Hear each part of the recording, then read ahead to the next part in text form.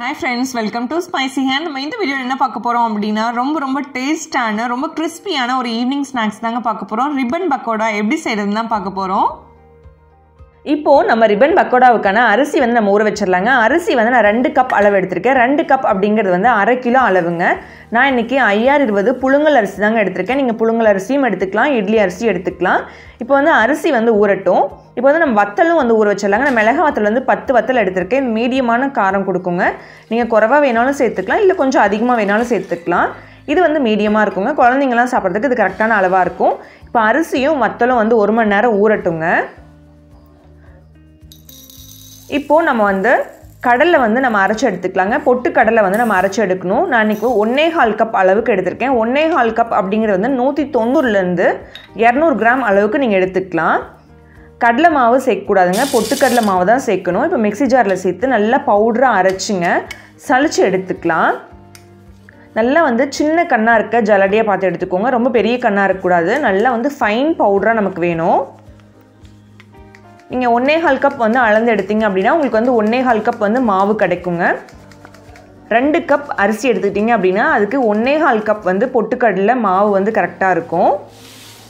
10 மிளகாய் வத்தல் அப்படிங்கிறது ஒரு மீடியமான காரமாக இருக்குங்க. குழந்தைங்க இருந்தாலும் நீங்கள் தாராளமாக கொடுக்கலாம். இப்போ 1 கட்டி அளவுக்கு பூண்டு எடுத்துருக்கேங்க. 1/2 கிலோ அரிசிக்கு வந்து 1 கட்டி பூண்டு வந்து கரெக்டாக இருக்குங்க. இப்போ நம்ம ஊற வச்சுருக்கோம் இல்லைங்க, அந்த மிளகாய் வத்தலும் இது கூட சேர்த்து நல்லா ஃபைன் பேஸ்ட்டாக அரைச்சி எடுத்துக்கலாம். நம்ம அப்படியே வந்து கிரைண்டரில் சேர்த்தோம் அப்படின்னா பூண்டு மிளகாய் வத்தல் இதெல்லாம் ஒழுங்காக அரைப்படாமல் இருக்குங்க. நீங்கள் முறுக்கு புளியிறப்போ வந்து அந்த கண்ணில் வந்து அப்படியே மாட்டிக்கும், அதுக்காக சொல்கிறேன். இப்போ கிரைண்டரில் நம்ம சேர்த்துக்கலாம். நான் ஏற்கனவே வந்து தேங்காய் பால் முறுக்கு பண்ணதுனால வந்து கிரைண்டர் வந்து ஏற்கனவே யூஸ் பண்ணியிருக்கேன். இப்போ வந்து நம்ம தண்ணி சேர்த்துக்கலாங்க. தண்ணி சேர்த்து நம்ம ஊற வச்சு வச்சுருக்க அரிசி நம்ம சேர்த்துக்கலாம்.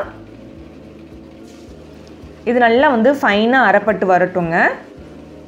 அதுக்கப்புறம் நம்ம மாவு கலந்து முறுக்கு செய்ய ஆரம்பிச்சிடலாம். இந்த முறுக்கு வந்து யார் வேணாலும் செய்யலாங்க. நீங்கள் பிகினராக இருந்தாலும் செய்யலாம். இப்போது முறுக்கு தேவையான அளவு உப்பு சேர்த்துக்கலாம். நீங்கள் பூண்டு மிளகாய் வத்தல் வந்து இது மாதிரி தனியாக அரைச்சி சேர்த்துக்கோங்க. பாருங்கள் நல்லா ஃபைனாக அரைப்பட்டு வந்துருச்சு. இப்போ வந்து நம்ம தனியாக எடுத்து வச்சாச்சு. இப்போ இதில் 2 டேபிள் ஸ்பூன் அளவுக்கு நான் வெண்ணெய் சேர்த்துருக்கேங்க. 1/2 டீஸ்பூன் அளவுக்கு பெருங்காயம் சேர்த்துக்கலாம். 1 டீஸ்பூன் அளவுக்கு எள்ளு, 1/2 டீஸ்பூன் அளவுக்கு சீரகம் சேர்த்துக்கலாங்க. சீரகம் வந்து ஒரு நல்ல ஃப்ளேவர் கொடுக்கும் இதுக்கு. அப்புறம் நம்ம எடுத்து வச்சுருக்க பொட்டுக்கடலை மாவும் இது கூட சேர்த்துக்கலாம்.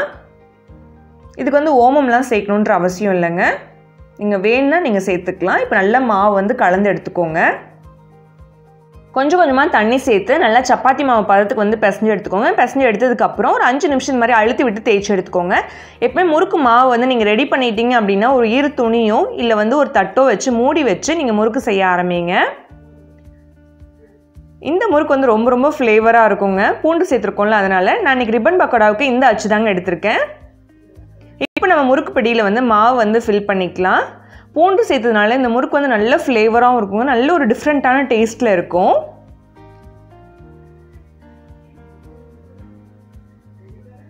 எப்போவுமே முறுக்கு செய்கிறப்போ வந்து எண்ணெய் வந்து நல்லா சூடாக இருக்க மாதிரி பார்த்துக்கோங்க. என்னோடய முறுக்கு படி வந்து இந்த மாதிரி ப்ரெஸ் டைப் தாங்க. ரிப்பன் பக்கோடா அப்படிங்கிறனால நம்ம டேரெக்டாகவே வந்து நம்ம சட்டியிலே வந்து பிழிஞ்சு விட்டுருலாங்க. நான் பிகினர், எனக்கு வந்து முறுக்கு செய்யவே தெரியாது அப்படிங்கிறவங்க கூட ஈஸியாக வந்து இந்த முறுக்கு செய்யலாங்க. ரொம்ப பர்ஃபெக்டாக வரும். ஒரு ஈஸியான ஈவினிங் ஸ்நாக்ஸ் வந்து உங்களாலேயே செய்ய முடியுங்க. நீங்கள் கரெக்டாக 1/2 கிலோ அளவுக்கு வந்து நீங்கள் அரிசி போட்டிங்க அப்படின்னா உங்களுக்கு 1 கிலோ அளவுக்கு வந்து முறுக்கு கிடைக்குங்க. இப்போ நல்லா நுரை அடங்கினதுக்கப்புறம் வந்து நம்ம திருப்பி விடலாம்.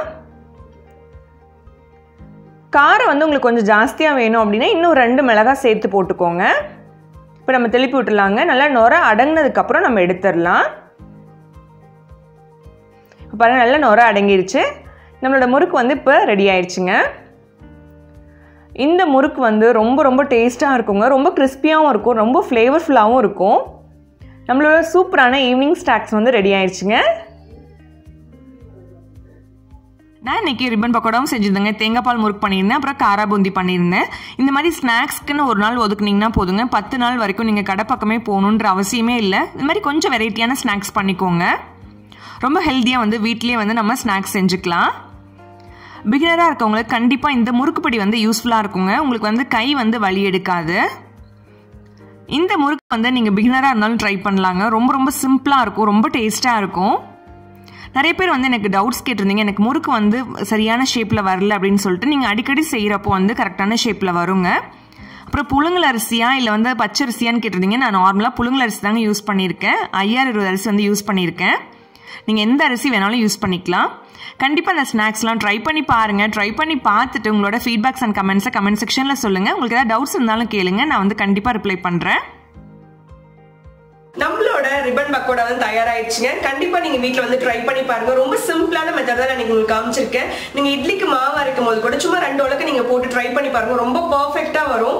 அது இல்லாம நம்ம கடையில வாங்குறது வந்து எவ்வளவு ஹெல்தியா இருக்கும்னு தெரியாது, என்ன யூஸ் பண்றாங்க அப்படின்னு தெரியாது. கண்டிப்பா நீங்க வீட்ல ட்ரை பண்ணி பாருங்க. ரொம்ப டேஸ்டா ரொம்ப பெர்ஃபெக்ட்டா வரும். நீங்க ட்ரை பண்ணி பார்த்துட்டு எப்படி வந்ததுன்னு சொல்லிட்டு மறக்காம உங்களோட ஃபீட்பேக்ஸ் அண்ட் கமெண்ட்ஸ் கமெண்ட் செக்ஷன்ல சொல்லுங்க. தேங்க்ஸ் ஃபார் வாட்சிங். பை.